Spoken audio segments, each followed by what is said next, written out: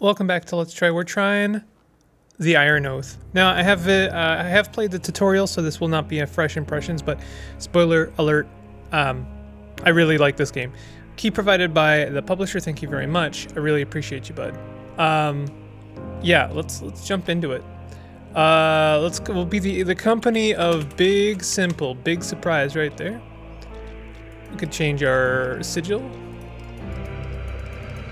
Sure. Yeah, I like that. Flag background. This is just like purely for like customization options. It doesn't really matter, but it's a nice little feature. Where's my pink? I want pink. Okay, well, this will have to do. Choose difficulty. I'm gonna go with the standard battle hardened. This game is going to be very dialogue heavy. I'm not going to cut all of it out. I will probably edit out some of the reading because this is also a very mechanics heavy game, and I do want to feature the mechanics. But for the interest of getting you in the mood for the game, let's read this first preamble. In an era all but forgotten, the gods once lived alongside humanity in the heart of Caelum. However, an unknown cataclysmic event plunged the world into a dark age.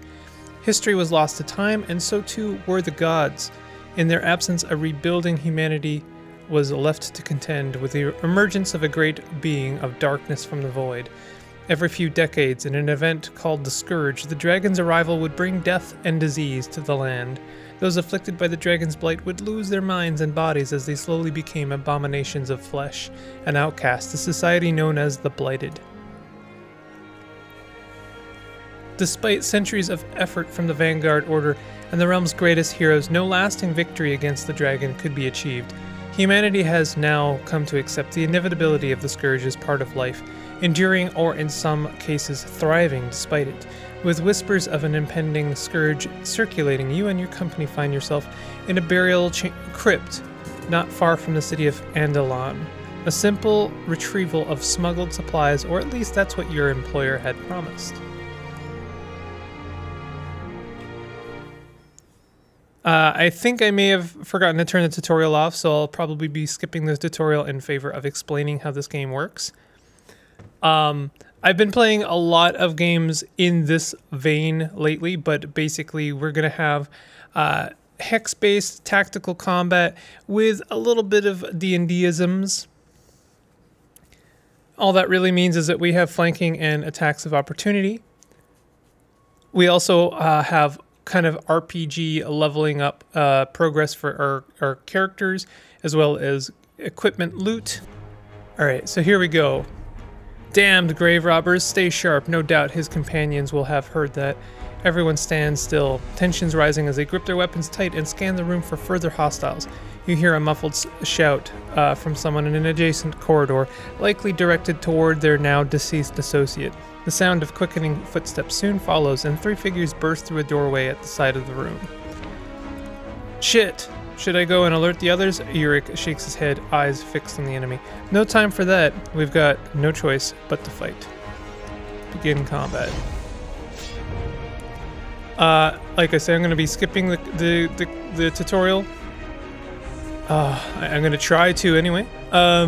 So we've got a myriad of adventures here. Basically, we've got 2 melee fighters.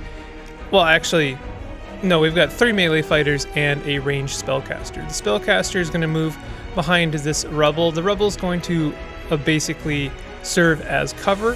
If they're standing right behind the cover, then it serves as cover for them, but not as an impeding kind of obstruction for them. So basically, if this cover was in between the mage and the person they were trying to fight, then it would serve as an obstruction, and they would do less damage.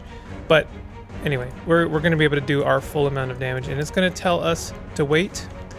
We can wait until end of turn. This is a mechanic I actually really appreciate. I'd like to see it more in games, is the ability to kind of wait until the end of turn. It makes like turn order a bit more of almost a character in combat. Like, it makes it more of mechanic that you have to work around.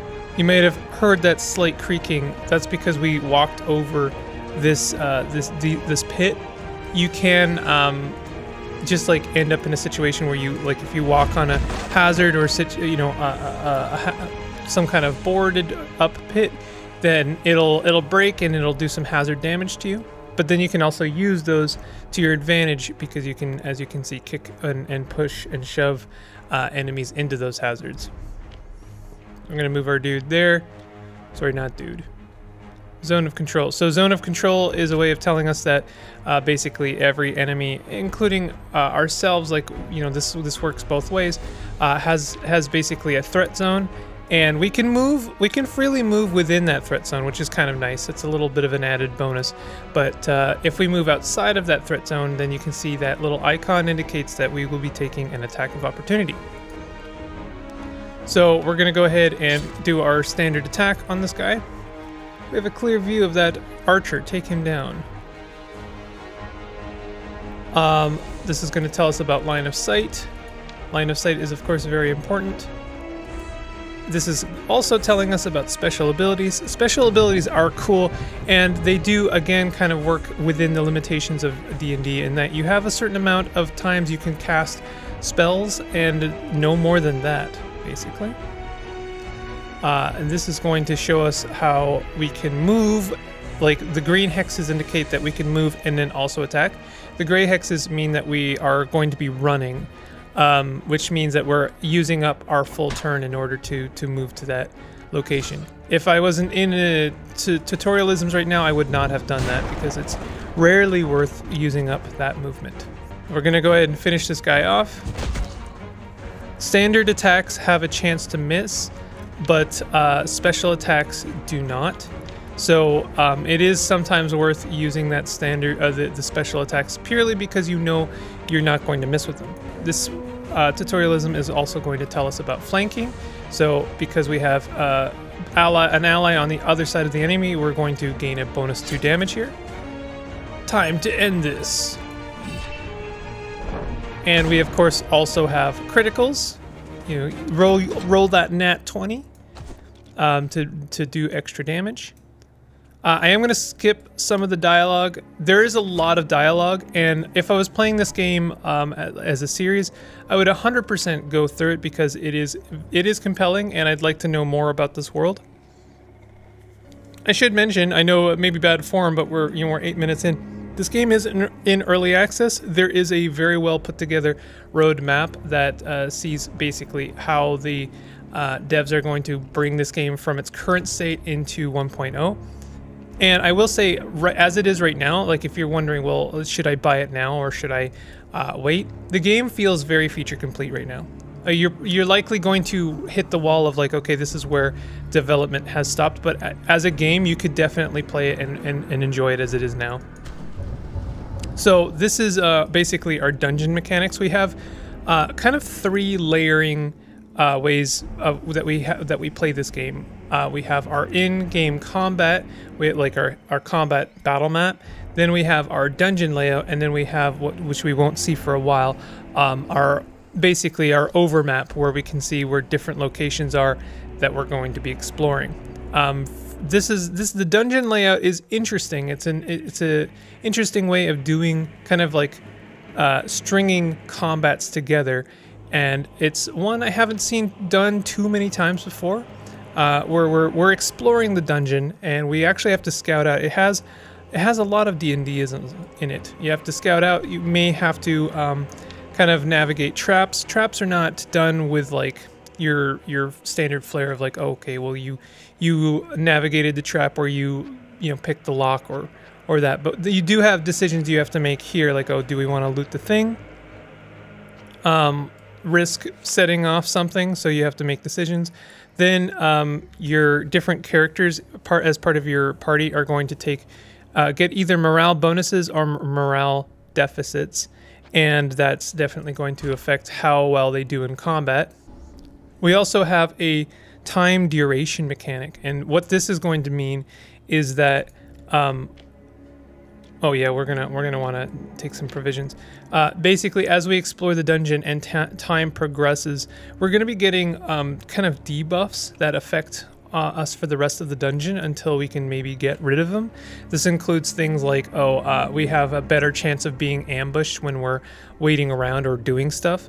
But it serves as a way to kind of like hurry you along, and you know, you don't necessarily want to stand still, and you don't want to be doing like exploring every single nook and cranny of the dungeon, because that's going to eat up time and it's going to make the dungeon overall more difficult to deal with.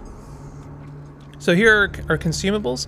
It takes time to use these consumables, but you know, when outside of combat, you're definitely going to want to use these nonetheless to heal up our group. We can also, I really appreciate this mechanic, use our party or adventurers' skills to accomplish the same thing. That was a complete waste. I shouldn't have done that, but you know, I guess to example how it works, you can use the heal spell in order to heal your adventurers without using up your consumables.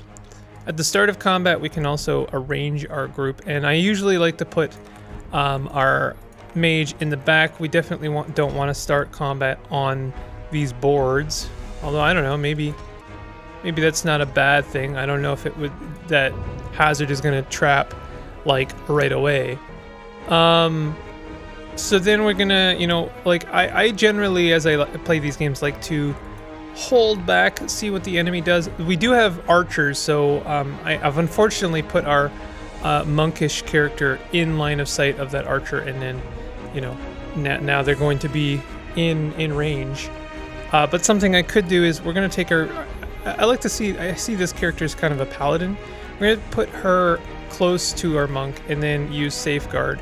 And safeguard is something that has to be charged, so you can see at the top there at the turn order when they're actually going to finish casting this spell, but it's going to unfortunately be after the archer. So the archer is going to get their shot off before I finish casting it. I'll do it anyway just to show off what it does, but you know, it's going to be a protection spell for both her and the monk.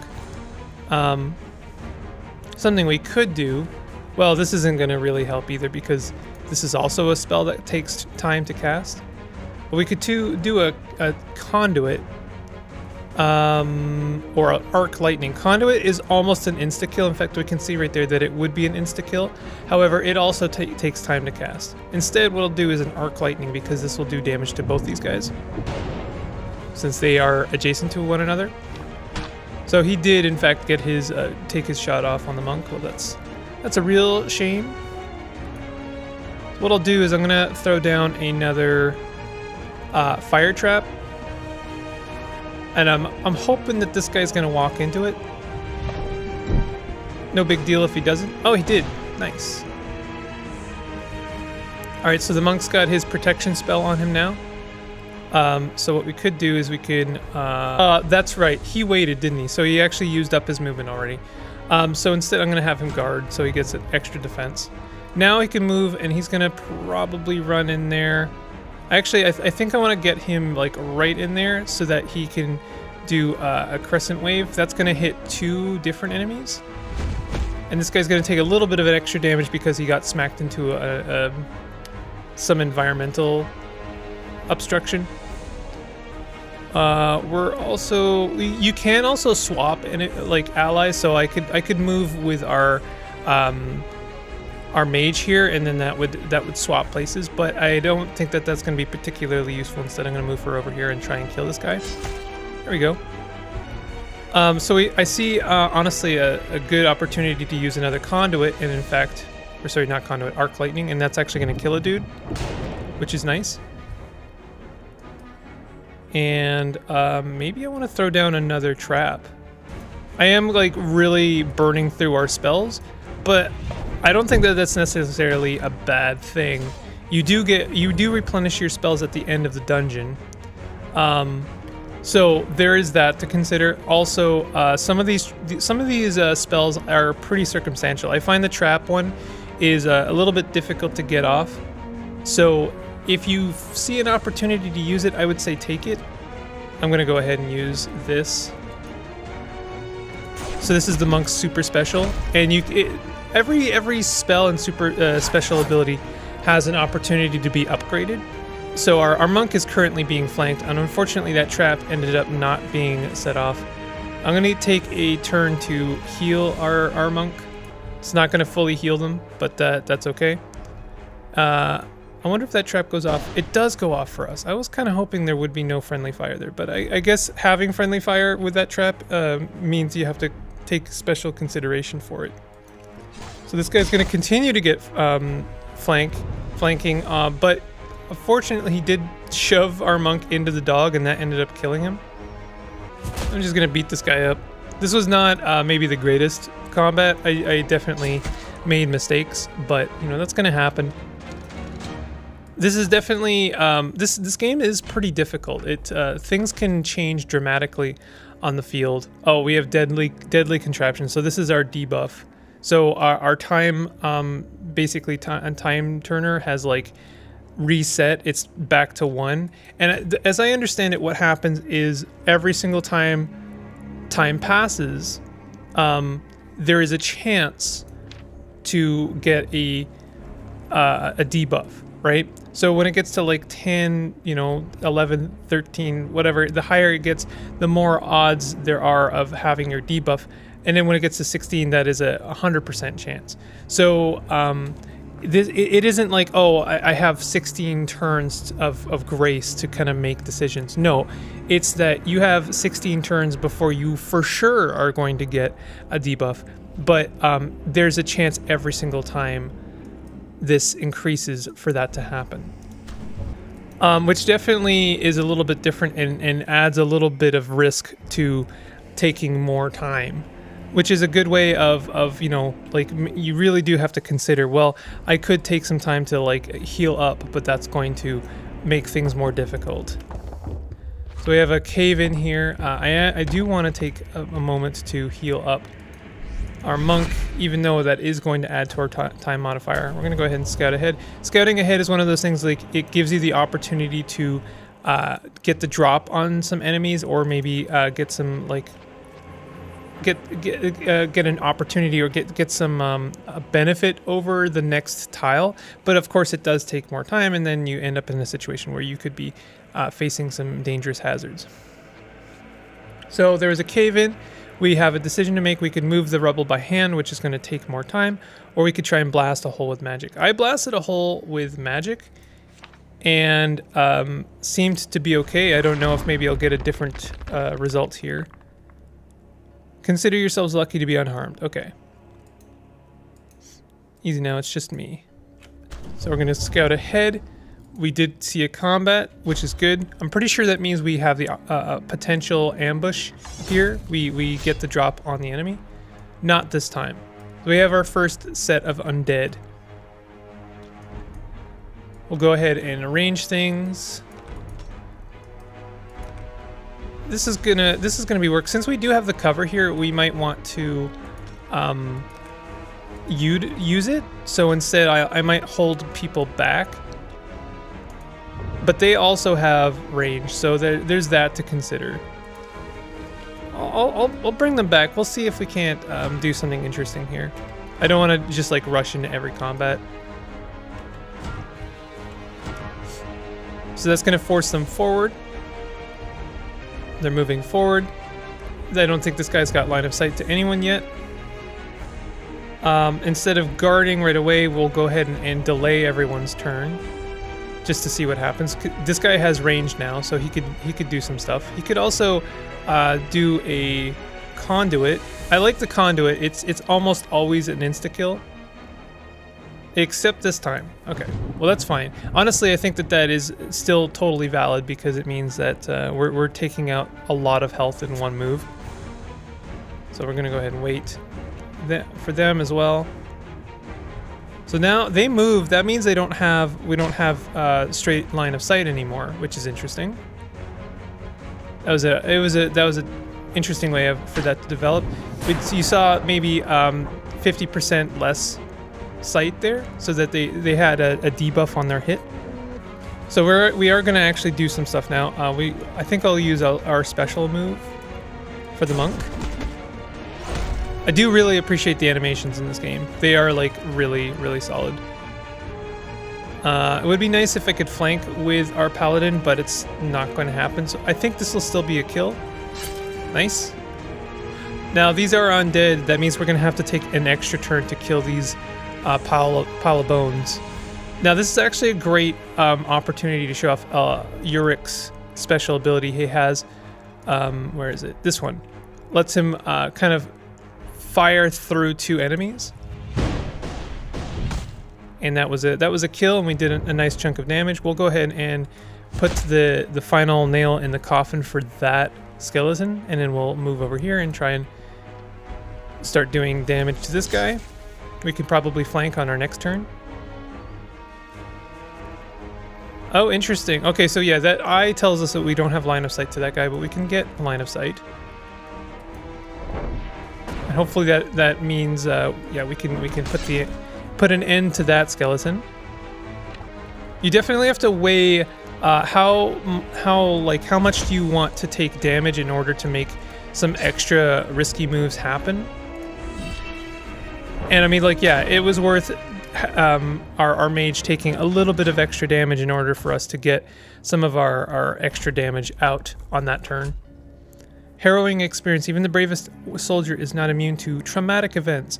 It will take a while to forget this one. Increased post-mission fatigue. All right, that's a bit dicey, but that means our time modifier has reset, so we can take a moment maybe to replenish. We'll use some bandages to heal up. We do have weak ale. This one will restore 10 morale. We could increase our morale on Agon. His morale was a little bit lower than some of the others maybe. So we have an event on this. Runs their hand along a wall of interred dead, reading the inscription on each nameplate before moving on to the next. He stops at one, peering closer and double-checking the name before turning with relief in his voice. This is the one we were told to look for, boss. About time. Let's hope the contents are still intact. Reaching with both arms into the dark recess, Yurik firmly grabs hold of a coffin, its ancient and rotting wood creaking in protest. He gingerly slides the coffin partway out and pushes the lid aside, rummaging around briefly before pulling out the stashed pack with care. Taking a peek inside to confirm the contents, he walks over to you and hands off the bag. It's all there, no damage to the vials, from what I can tell. What does our employer want with them anyway? Alaric interjects, eager to share his knowledge on the matter. This here is a cure for the blight, or at least it slows the process. The Vanguard keeps it tightly controlled, though, only treating those who pledge themselves to the order. As such, it's highly sought after on the black market, and it's why our employer is paying us so well. At least our efforts haven't been wasted. Let's regroup with Van and hope that they've found us an exit. So we'll do some more scouting. That eats up some more time, but I think it's almost always worth doing. You can take a risk for sure, but is it worth it? You hear a sudden movement in the darkness ahead. The sound of bones rattling and scraping along the stone floor. Bright green eyes turn towards you, and the undead being lets out a bone-chilling screech as it shuffles forward into the light of your torches. Moving faster than its size, an awkward gait would suggest was possible. Prepare yourselves for a fight. So they get the first turn because I believe they got an ambush on us. I'm not sure necessarily.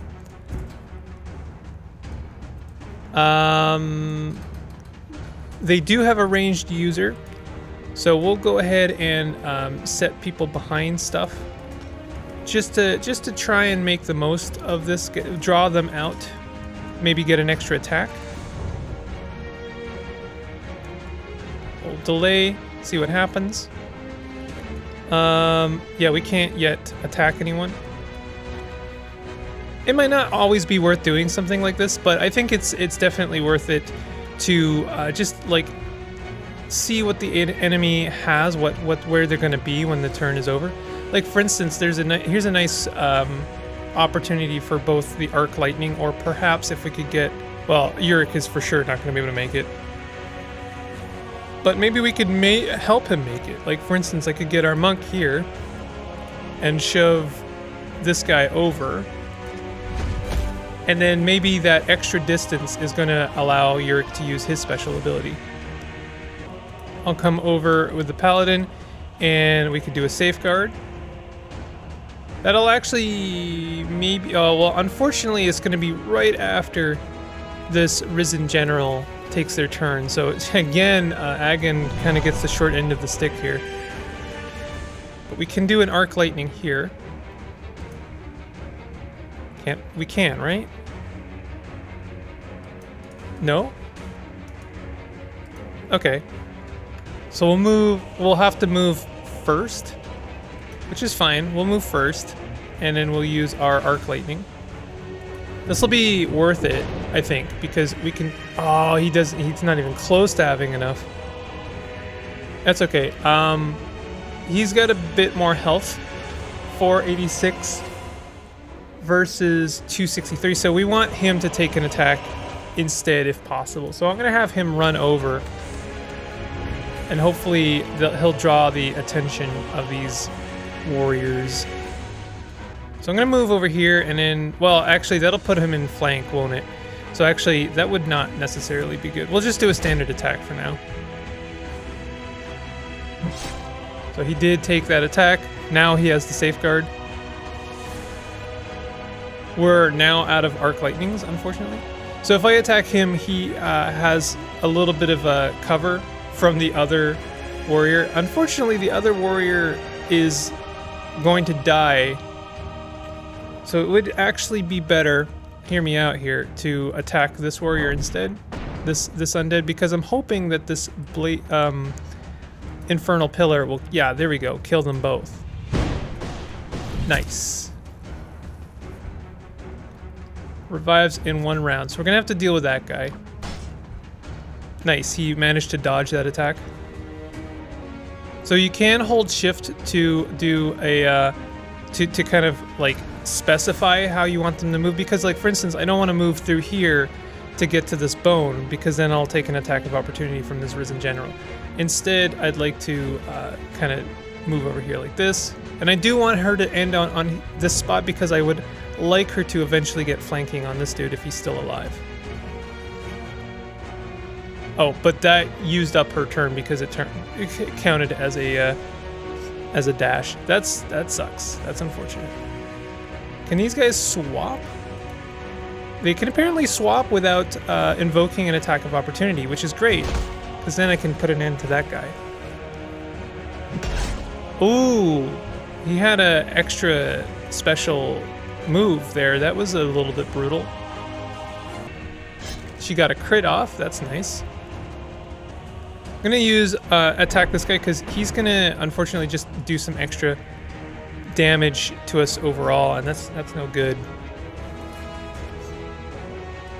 I was really hoping I could try and flank this guy, but I didn't realize there was some cover there that was gonna prevent us from doing that. What I might do instead is, can we kick this guy? Unfortunately, that would move the paladin. So can we switch her? I think that would actually be a good idea. We'll switch her, because then... No, she... Okay. It wasn't ideal, but it was something. He's just gonna move back instead. Our monk is very close to being dead, and we don't have any healing left. Might be worth using a safeguard, just to ensure that he does not die. I think we want to use a conduit, just to try and, like, kill this guy dead. Oh no, a miss! Oh, that was really bad timing. We want this conduit to kill him. Oh, they're so close to death. Okay, that conduit did end up killing. Okay, I really need this guy to die, so I'm going to use a special ability to ensure they're dead. Put the final nail in that coffin, and then kill this dude. Okay, this was maybe a suboptimal combat, but we did level up. So that means we're going to be able to level up all of our dudes. And we'll talk about this. I appreciate, first of all, how approachable they've done leveling up. Like, they just straight up let you know, these are the stats that are best for this character, and they're going to play into how their skills perform, right? That doesn't necessarily mean take them every time. You're probably going to want to take some toughness occasionally on a character that is underperforming or has less health, right? But it at least tells us right away, yeah, these are the skills you want. These are the skills they know, these are the skills they know. And then we're going to level up one of their abilities. Now, each ability has its own kind of upgrade tree, which is pretty novel in its own right. And then there's other skills that that character can learn. So there's a lot of kind of progression and also choices that the player can make in terms of how they want each character to develop. For instance, this Crescent Wave, we could give gain +1 movement for 1 round. So I don't know if that's after they use the kick, they'll get more momentum or more movement. We can have the kick perform more damage. I really like the Fist of Fury, and I like also to give it cleave. If a killing blow is dealt on the first hit, strike an adjacent enemy. So this adds a bit more flexibility to that, and then I think we get one more upgrade. Gain 1 additional charge, increase damage would be nice. So yeah, let's increase the damage, and that'll make that cleave more likely to happen because that first blow is pretty good, but it could be better, right? So again, I'm just going to be boring and pick our ideal skills for this first level up. I really like the arc lightning, but the conduit is very helpful. I honestly, yeah, channel speed up would be really nice because its worst feature is that it takes a long time to actually use. And gain an additional charge would actually be pretty nice. And then for Hanilda, again, I'll just pick her skills, and then we'll go ahead and I think I want to choose Dawn and give it more charges. Yeah. Generate 2 Radiant stacks from the Guardian's passive ability. 2 Radiant stacks. I'm not sure what that means. Target gains 10 speed for 1 round. Well, we'll do it just to see what happens. I actually didn't pick this last time. I think I picked something else. So we're okay. We're gonna definitely have to take a moment to heal up because people are not okay. 100% not okay. And we did get a debuff for doing that. The journey seems to have clouded your sense of time. You can't say for certain how long you've been here. 1 less unit of time required for each revolution on the time meter. Alright, so that means it only takes 15 turns for a debuff to be applied for sure. We'll do a scout. We have another event coming up. Your party comes to a standstill as muffled shouts and ringing steel reverberates down the corridor toward you. Uric unsheathes his lance, motioning the rest of you forward as he breaks into stride, barreling towards the sound of battle. Oof. So we get ambushed. Oh no, never mind. This is a combat that's already happening, and we're coming in to assist basically. Your party comes to a standstill. Alright. With the last of the undead dealt, Van hails you across the chamber with a flick of his hand, a relieved smile forming upon his face as he strides closer to meet you. Did you find it then? The exit's just beyond here. Been trying to keep it clear of the dead, but they just keep coming. Alright, we're gonna skip the rest of this. Injury recovery. You'll want to seek treatment. So it, you know, recovering from a dungeon is not necessarily straightforward. You do have to get to an infirmary, which means you have to get to a town. Yes, there is gear breakdown. That means there's durability. Repairing it is simple, but all this really means is that the longer you spend in a dungeon and the more combats you do, the more worn down you're just going to be. Like it's going to be pretty brutal. Also, you have to consider how much provisions you have, like, you know, your healing, your bandages, stuff like that. Also spells and stuff. So in a way, this game, it really does capture the sense of preparation for an adventure that I haven't really seen from a lot of other games. Like it's not straightforward. You're not just like given a bunch of stuff. You have to really consider like how hard is this dungeon going to be? How much do I have? Do I have enough bandages? Do I have enough food? You know, like how long have we spent in the dungeon? How many heals do I have? It's all stuff you kind of have to figure out and consider and think about. So we've got a lot of dialogue here. Basically, one of our best adventurer, our level 4 adventurer, has decided to retire, which makes a lot of sense. And then something happens. They basically get attacked by a mystery group. I'm going to go ahead and spoil this because I want to talk a bit about the overview map before we end this. Surrounded, Hanelda's head whips around, searching frantically for any possible escape at the raiders' edge. As the raiders edge closer, beyond the ring of enemies, Torin and a few other familiar faces emerge from the darkness, which with bloodied weapons drawn. So it's Torin. Oh no, Torin has betrayed us.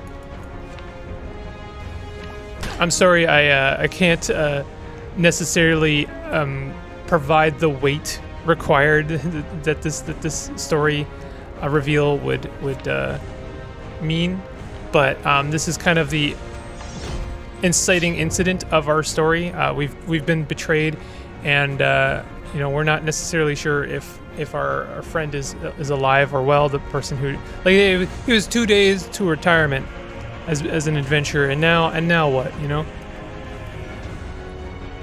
So we have to fight these marauders now instead of the undead. When I first did this combat, I will say I wasn't quite sure if this was a combat you could win, and then I ended up winning it. So this is that kind of game, you know, like things can really change and develop in a combat, and you're gonna think, yeah, oh, wow, the deck is really stacked against us, and there's no way we can actually like do this, right? But no, you totally can. You have the tools available to you.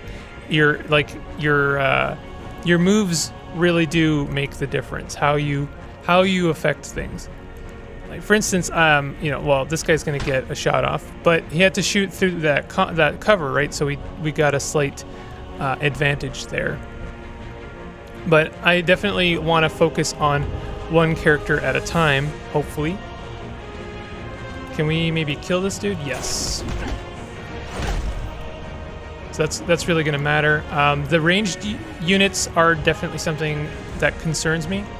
Maybe what I'd like to do is get over here behind the cover and then take an extra turn to safeguard some of our units. Like for instance, our monk again.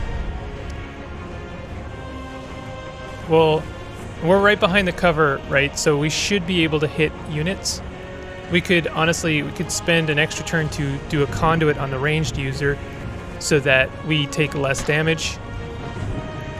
One thing I do appreciate, I mean, this would make for a more punishing experience, and I'm kind of glad that they foregoed some of the punishing mechanics, but if a magic user is like casting a spell and they get hit, it doesn't like, oh, they failed to, their concentration check or something like that.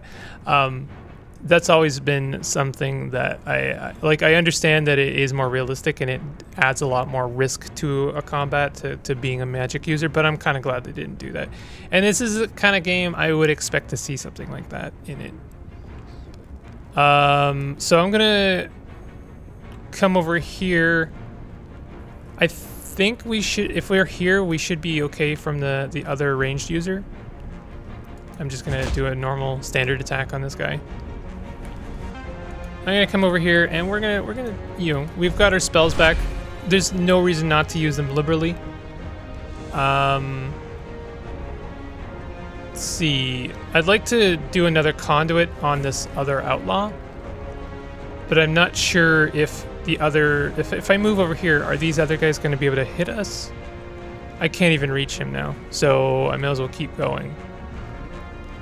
And then we'll do another conduit. Oh, interesting. I can only hit this guy. All right, we'll do a standard attack. Some of the environmentals are creating a problem for me. He shot on the monk, but the monk was protected by that spell. Okay, now I'm going to move the monk around so that the paladin will get to have some extra flanking, but I'm actually going to delay his turn. And this will mean that, well, unfortunately the monk will be flanked, but this will mean that the paladin will get to have a flank, and then the monk will also get to have a flank. So I am going to take an extra turn to go ahead and conduit attack this guy. This guy is going to be a problem. Our monk may actually die. Ooh. Oh my god. Bleed out. When a character's health drops to 0 in combat, they will enter a bleed out state, and their health value will be replaced by a bleed out pool. This pool is persistent throughout the course of a dungeon. Their bleed out pool will drop by 1 on their turn, and from attacks suffered, permanent death will occur if the pool is depleted. So we again kind of have like death rolls. I actually this never happened to me, so and you can undo it by making sure that they get healed. So they can still take attacks, and they're probably going to, yeah. So we definitely have to take a turn to heal our monk up so that they're no longer dying. But I see that their bleed pool does not change. It's still at 2. So if they get put into bleed out mode again, then they may actually die. Interesting. Okay. I love when you like a move ends up being successful. Will this kill him? This will put us in flank again, but I'm going to do it because if this kills him on the first move, it didn't. There might have been a chance to cleave on the other one. Okay, he's in bleed out mode again, which means I have to again use the paladin to heal him up again. I really hope I don't lose the monk. I didn't end up losing the monk on the other turn, on the other playthrough. I'm gonna go ahead and use conduit to kill this archer. He's really being a problem. Honestly, good. The mage has plenty of health, and the monk is like really having a hard time right now. Oh, stop hitting the monk though. Okay, we're gonna flank this guy. I think that stunned him. All right, so that was a little bit dicey, but we did end up getting through that combat. Having all of our spells and stuff back definitely, helps make that happen. All right, so Torrin has betrayed us, and we're gonna have to pursue them. But before we do, we're gonna have to get our adventuring legs, as it were, and maybe consider taking on some extra missions, taking on some other party members. And this is where the game really kind of shines, because yes, there is a story, and the story is engaging, and it's something you want to do more of, you want to see more of. But also, this game is a very effective adventure sandbox, which I really appreciate. So we have our caravan. The caravan also takes time, and that's going to matter when it comes to how much food we have. It also matters because our adventurers demand pay. They demand salary, and so you have to kind of plan around. Well, I'm gonna have to pay everyone by this day, which means we're gonna have to do a number of missions to make up that money, as well as the extra money it's gonna take if we want to repair our gear, buy more gear, buy potions, buy stuff like that. There's a lot of management in that regard. It's almost like a adventuring party management simulator, So they're gonna need some time to recover, not just their health, but their morale. We do have a new party member. I believe they just give you one. They're kind of an apprentice mage, I believe. I might be wrong about that. Check out the infirmary. I'm not sure. I think everyone's healed up. I don't know. Pulled hamstring. Okay, so they need a little bit of extra time to heal up.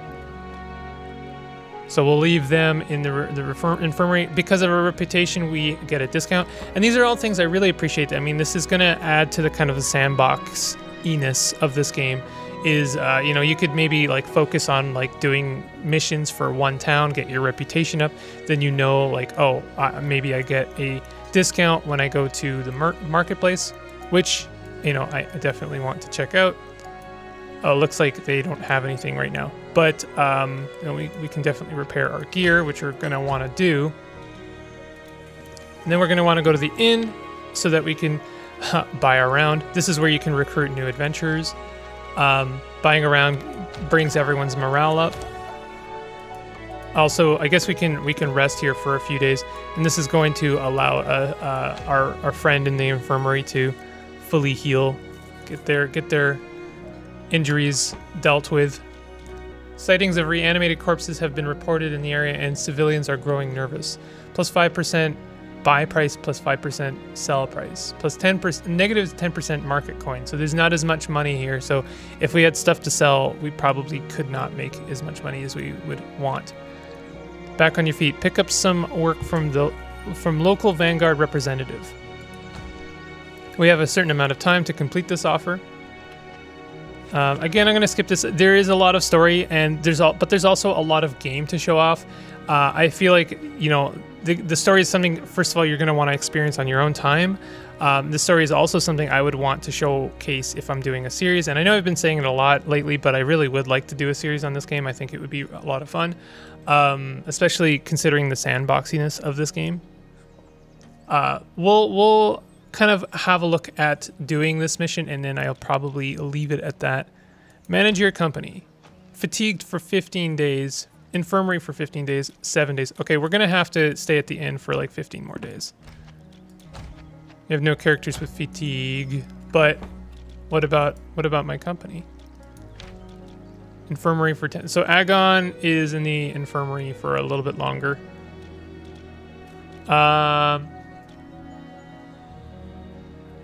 Heals in 10 days when placed in the infirmary. I did place him in the infirmary, though. So maybe we just don't get him back for a while. Toggle the borders of the region. Oh, we have different houses as well that maybe have control over different regions and cities. Oh, we could look for potential... Oh, okay, so since we are missing a dude, we just have to consider adding new people to our party. So we have Hilden Dunebarrow. He's a Pyrolancer. Ian Fled Knight Tavern, who's a huntress. I assume that means they have a bow.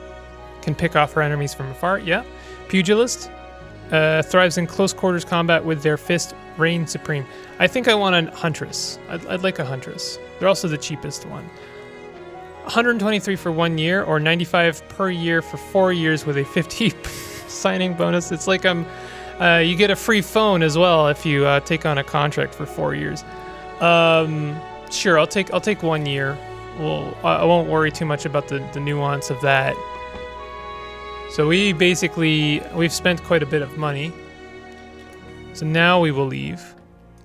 And here's our mission here. We can have a look. I'll do a quick zoom around to see what the full map looks like. We can see maybe the different houses and also the different borders. So maybe there's different politics that happen in these different regions, which may affect the story or may affect your experience. I don't know if this location, we can see there's a city wall here. I don't know if this location is like blocked off to me because it's part of the story, or maybe that is just not in the game yet because, you know, the early access. So we'll go ahead and check out this other point of interest for the story.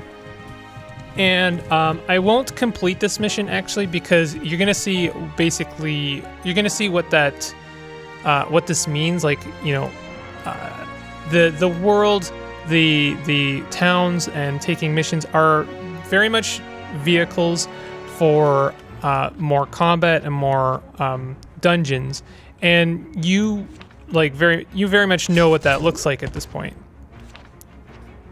More demons fast approaching. What is going to change is that, okay, first of all, we can pick and choose our adventures, right? So we could pick Uric Redwater, who is available. What's her name? Ianfled is well rested, so we're probably going to want to take her. Also, I think that she is a lower level. Uric is level 4, right? So he is going to be, I mean, he's going to be worth taking if we can. Could take Lambard, but I think you're gonna want to train other adventurers up, right? You're gonna want to have a nice selection of adventurers, and that means training more than your favorites up. Because what happens if your favorites get knocked out in a combat? You're definitely gonna want to take some provisions. Now, here's the thing: yes, these cost money, but here's the thing: is if you make it through the dungeon without using these, you get a refund. Which is nice. I appreciate that. That's a nice little touch. Standing alongside the cave's entrance, you motion to the weary refugees as they file past you, encouraging them to quicken their pace. With everyone inside, you look back to the plains one last time, frowning at the approaching void spawn, now clearly visible to the naked eye. As you enter the depths, a shriek at the front of the column causes a commotion. You push your way through the crowd to see a mutilated animal slumped on the ground. Ian fled, already down on their knees and examining the wounds. They turn to look at you, scratching their brow with a puzzled expression. Could have been demons, but I can't say for sure. They point to a series of deep lacerations on the creature's body. Not the work of any human, anyway. Regardless, we're obviously not alone down here. Tread carefully. Do a bit of scouting. We'll have to make decisions here. I seem to recall these connect up. If it is the same dungeon, and it looks like it is. So that might mean that dungeons are actually like handmade and not procedurally generated. I'm honestly not sure about that. I don't mind either way. Like, the combats are pretty satisfying. It wouldn't matter to me if they were procedurally generated. That obviously adds a little bit of replayability. I also wouldn't mind if they were handmade. Even if it reduces the replayability, I would still want to replay the game because there are other forms of replayability in the form of different characters and different skills that we can kind of progress in our own way. I know that there's been an emphasis on like having generated content because the theory is like, well, that's going to make for the most replayability. I don't think that that's necessarily true because sometimes your generated battlefields are going to feel kind of generic and not interesting. So I actually thinking having had handmade combat scenarios is going to eventually lead to, you know, more replayability in some ways. Okay, so we're just gonna, you know, pick away. So what kind of moves do we have? Channel until her next turn, performing a basic attack on any enemy that moves within 2 cells of her position. The channel ends if 2 enemies are hit. Interesting. Okay, so that I like Overwatch mechanics, and this one gives us a slight advantage in that we can hit 2 different targets. But I'm just gonna have her do a basic attack. Nothing fancy for now. So this one dog is taking a huge beating. Ouch. It's a darn shame we can't get to here without using up a dash. Because then he could do a nice attack on both of these guys. Whatever. Can he at least kill this dog? Yes. Whale. Also, our monk is standing on a particularly scary looking spot. Someone has like cast a spell on it. What is this? Unable to move or sprint. Okay. Well, that's it. That's a real shame because they need to be able to move. So they'll wait instead. So what does this move? Rapid fire. Loose 2 arrows at a single enemy. If the target dies from the first shot, the second hits the nearest enemy within range. Okay. But this has a shorter range than their basic attack, so they're going to have to move forward no matter what. Nice. That does a nice chunk of damage. Maybe we can kill this guy with our mage. Yes. No. Oh, bummer.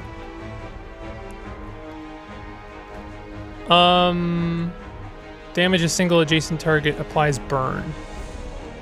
I was hoping maybe that it would leave a spot, like a burn on the floor, so that if something else came up. Oh, I missed on top of it. Oh my god. So what is this debuff? This is going very differently than the first time I played this. Fear clouds the victim's head. Wow, that's miserable.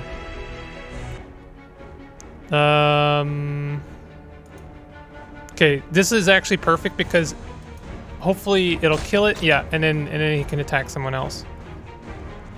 No point in doing a conduit because this guy's still gonna get an attack, unfortunately.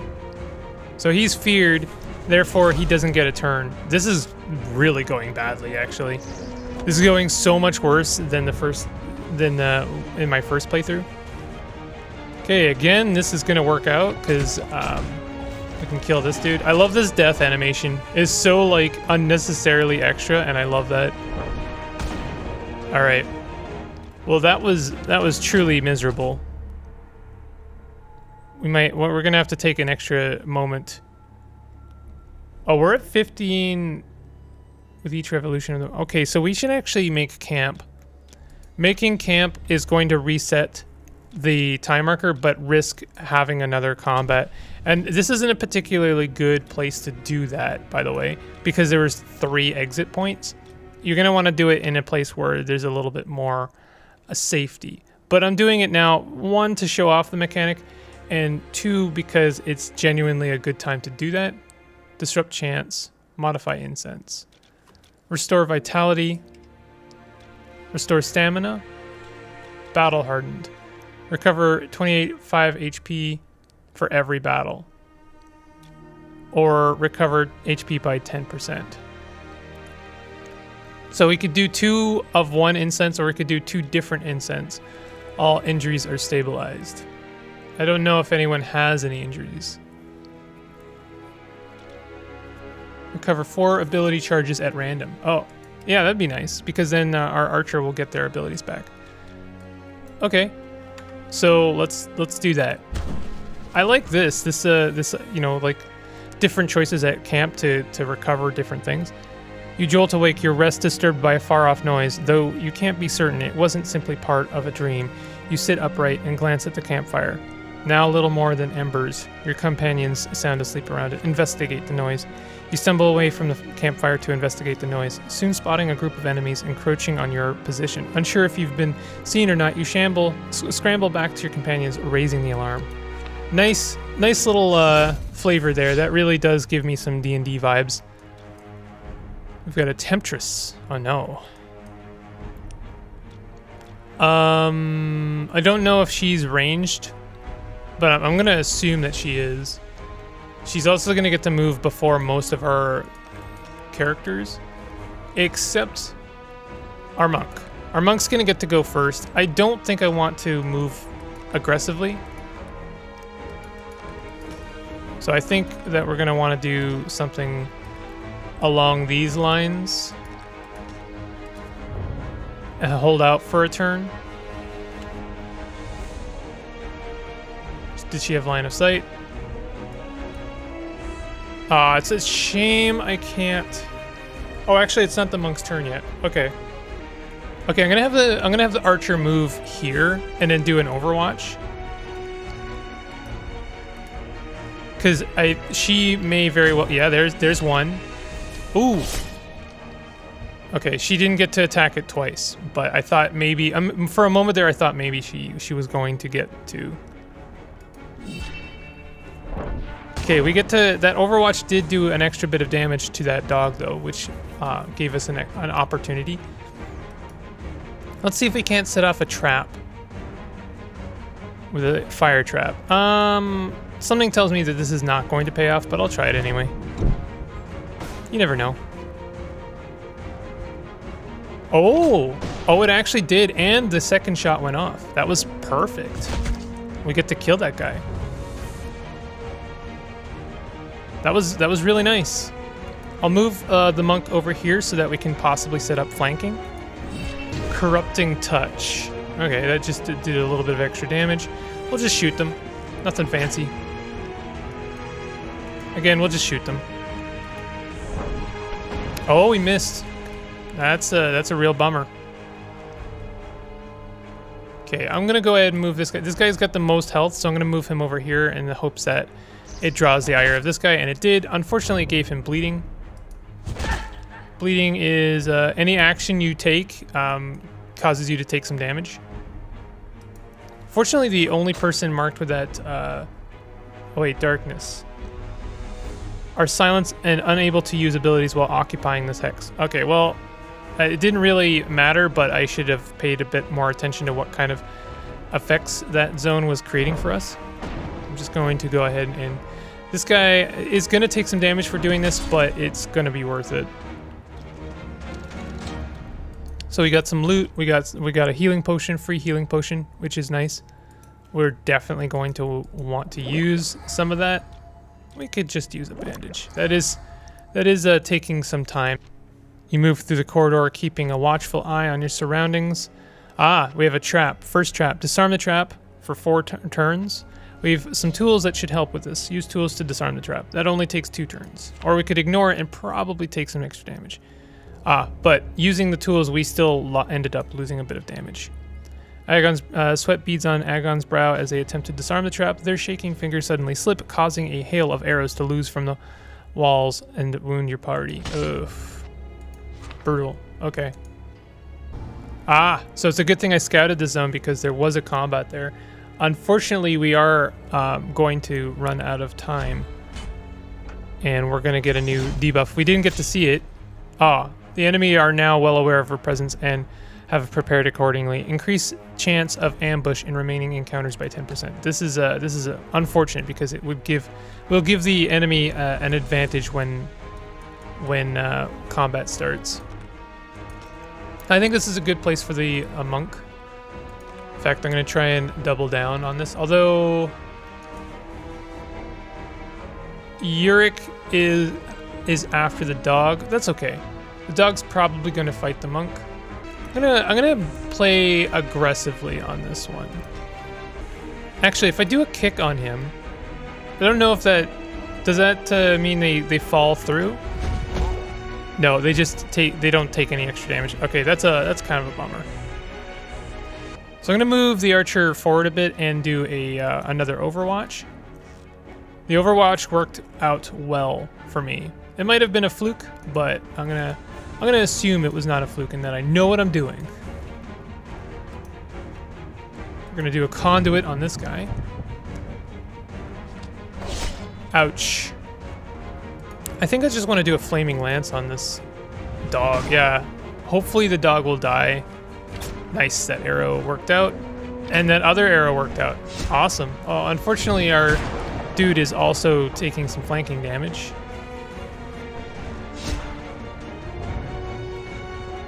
Okay, well, the monk will have to put the final nail on that dog. We'll go ahead and do a rapid fire. Not sure how we can deal with this. Can we kill this guy? Possibly. Feel like I'm gonna use this flaming lance just so that no one else has to take any more damage, and also we guarantee hitting it. All right, we leveled up. Sorry, Infled leveled up.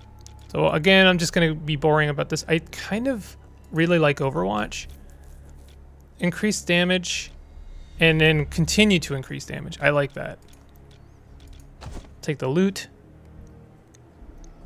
And I think I'm going to leave it here. This has been a fairly long Let's Try. I know I'm probably going to edit it down, but even still, there's quite a lot to show off for this game. This is definitely a game I would love to do a series on. Maybe when it's closer to being at 1.0, but either way, I really enjoy the combat of this one. Your actions, your decisions really matter.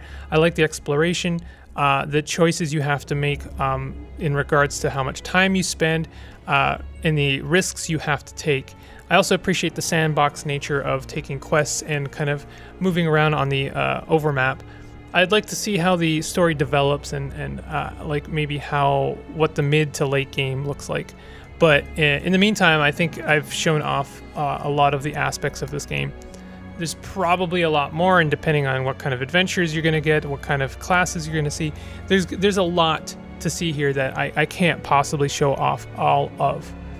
But in any case, if you enjoyed this video, if you got something out of it, I would definitely appreciate it if you could hit that like button and consider subscribing if you're new to my content. And I'll see you guys next time. Thank you very much for watching.